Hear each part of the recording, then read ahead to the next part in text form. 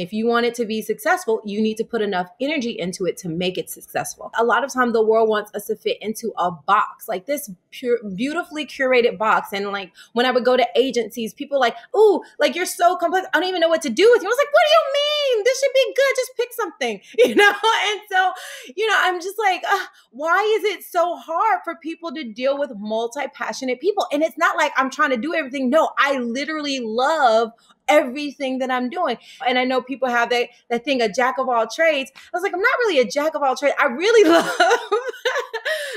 love mastering things that I'm passionate about.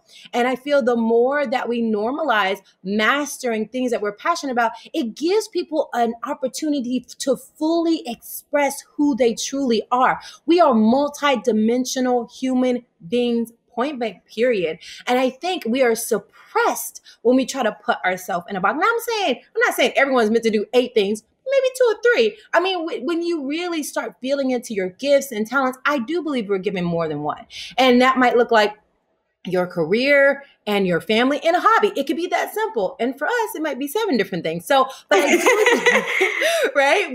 There's levels to it. I do believe that we are meant to thrive in different ways. And the more we have a time and opportunity to nurture those things and not suppress them, because, and focus is very important, where you focus your energy and your time. I did have to learn that lesson as a multi-passionate person, is that, okay, now of all those things you like, what do you want to focus on? What do you want to prioritize? Because where your attention goes, energy flows.